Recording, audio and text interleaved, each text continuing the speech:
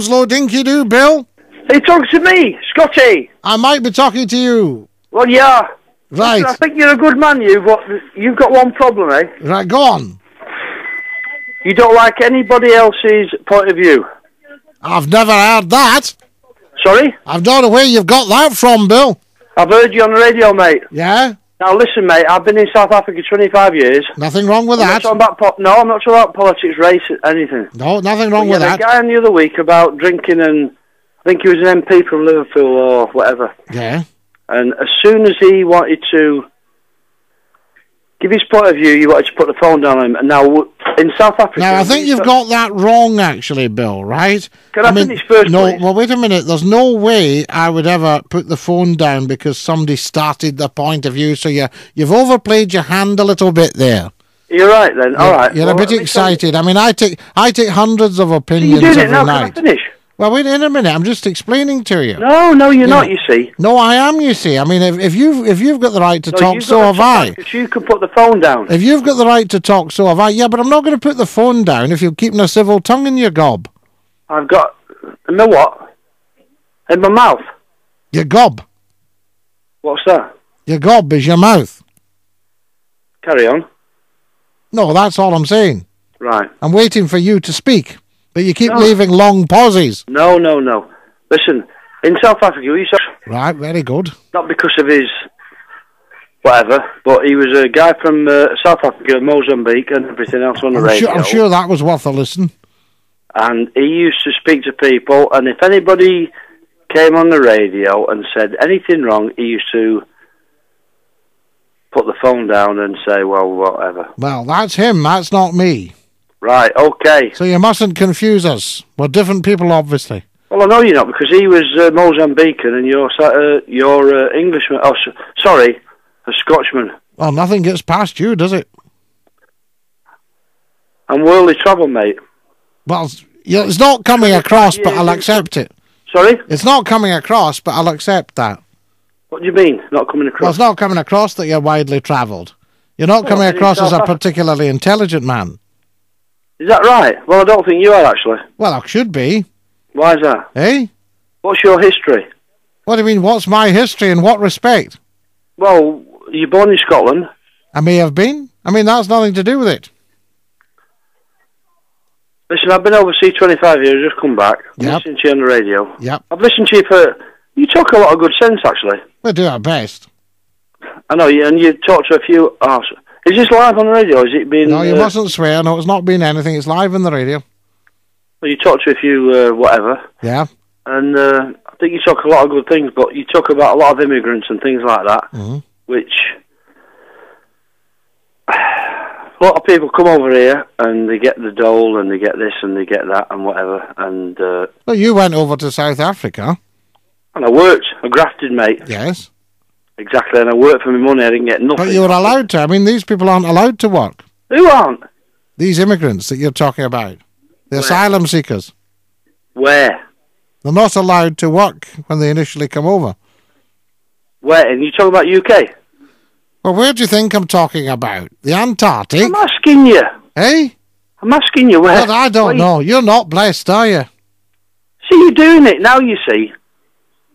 Doing what? You're trying to put me off the subject. I'm not trying to put you off the subject at all. About people that are not allowed to work. Yes, but that's not what you came on to discuss. In the UK? You talking about UK? Yeah. No, well, where do you think I'm talking about? You're asking me the question again. Where do you think I'm talking about? Don't put the phone down on me. I'm not going to put the phone down on you. I want to put the phone down on idiots. Yeah, well, you're not talking to a bloody idiot, eh? Eh? I was in Africa 25 years. Yeah, you've said that four times. 4 times you've said that now. Have I? And 4 times you said the opposite. I mean, what do you think interests the nation about that? Sorry? What do you think interests the nation about that? Why are you telling us that? What are you doing on my programme? I'm trying to talk to a sensible person, hopefully. Right. Right. Well, come on then. Right. Now, the other week, you were talking about immigrants coming in here and they're entitled to come in here and live off us. Is that right or what? Well, it sounds like it. You'll know. You'll know. You're obviously the bright spark. I'm not an electrician, mate. Come on, then. I'm not an electrician. I'm a tradesman, a plumber, roofing, heating engineer. Whatever. All these things, whatever's going, yep. Yeah. Are you a tradesman? A Johnny All Things, I might be. Oh, you might be. I might be. So you agree with all these people from Kosovo and whatever coming over? Well, what are you going to do? Let them starve to death? Well, I would, yeah. Would you? Right. Well, Like, you're not the kind of person I want to know then. I'm not the type. I mean, what if somebody let you starve to death? I would never starve to death. Well, Scottie, you might well starve to death. No, I'm sorry. No, that doesn't matter. If you were in an oppressive country, you know, I mean, why did you leave South Africa? Because you had to get out. No, I had personal problems. Right. I lost my son. Right. Personal problem. All right, are we off on the air or off? Listen, I'm getting fed up with this. Of course we're on the air.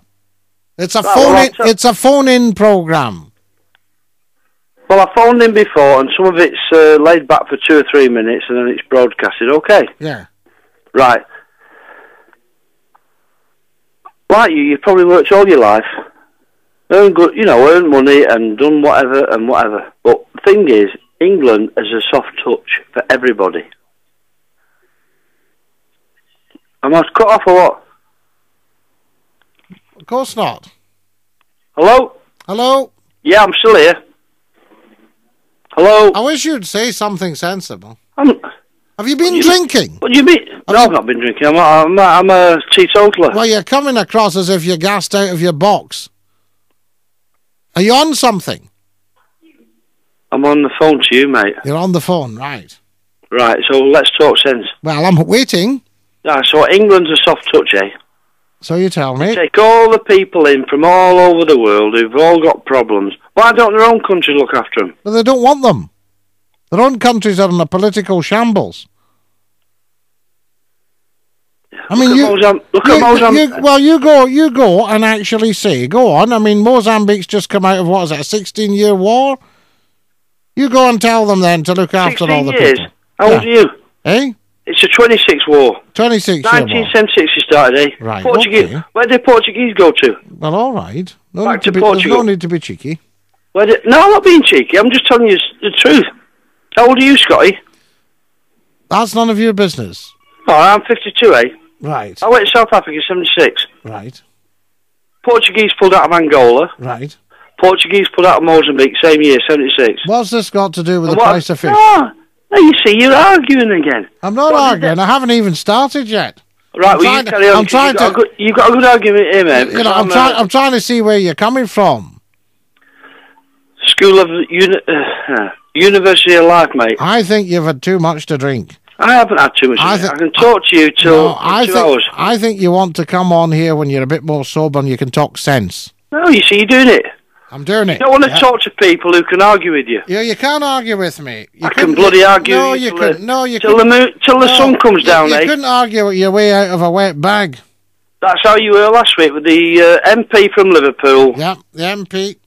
Anybody that gives you the crossword, you want to put the phone down. Nothing to do with crossword. It's to do with people who are a waste of space. No, you're a waste of space. Listen to me for a minute. You're a waste of space. You've got nothing to say. You've got nothing interesting to say. You've got no experience of life. I've got more than you, mate. Well, we haven't heard 25 years in Africa. Yeah, that's the 6th time now you've told us. 6 times. I'll mark it. There we go. 1, 2, 3, 4, 5, 6. 26 years in Africa. Great. Right. All right. What sort of experience? What sort of experience is that? You asked me a question then. Right. I'll answer you straight. What tribe was Jomo Kenyatta? Jomo Kenyatta? Yeah. Maasai. Right. Kenya. Yeah. Yes. Ask me another one. What 3 countries made up British East Africa? Kenya, Tanganyika, and I think either Rhodesia or Zambia. Rubbish. How's that? Rubbish. Not even close. What do you mean? British East Africa? Uganda. All right, one wrong. One wrong. Kenya, Tanganyika. Right. Right. Do you tell me? Who was General Smuts? President of South Africa. When? About 1920s. Right. Now, you tell me. Who was the president of South Africa, 1960s? Why are you asking that? Oh, I'm challenging you. Well, you tell me then. John Vorster. Right. Correct? Correct, yeah. Right, okay, carry on. You're all right, you've got that one. I think you're a good bloke, you, but I think you've got your legs tied. My legs tied? I think you've got your eyes crossed. No ways, mate. I don't wear glasses. No, look, seriously, I lived there 25 years, and I know that's 7 times. 7 times you've told us that. Is that 7? I'm 28 now. Right. I think we'll leave it at that now, because that's 8 times we've heard that you've lived 25 years in Africa. You've been on 10 minutes, Scottie, and you've said nothing. I'm beating you on the phone. That's why you're not beating me at all. You haven't even started. Scottie. You're giving me nothing. You're giving me nothing to discuss. I cannot have a battle of wits if my opponent is unarmed. I'm armed. I've got an AK-47 here, mate. No, it's nothing to do with that. It's to do with your ability. No, you've got no ability. You've got no ability, and you've wound that guy down. You've got no manners. Have I swore? You see, I mean, I've put you on the ropes several times, and you haven't come back. You know what? You're a disgrace. There's a man that called you a tosser the other week. Well, I had no right to. I thought you'd say that, because that's the level you're at, you see. You can phone me back. No, that's the level you're at, you see. No, it's your level. Calling people tossers on air, you've no right to. You can't. That's a very cheeky any opposition, you. There's no opposition. You haven't provided any opposition. I'm giving it you now over the phone, mate. No, you're not. You haven't provided any opposition. Listen. All you've done is put the nation to sleep. Is that right? I think you're putting them to sleep every day of the week. You've put the nation to sleep. You're a waste of time and space. Well, I beg your pardon, but it's all right. You can beg your pardon as much as possible. The truth hurts.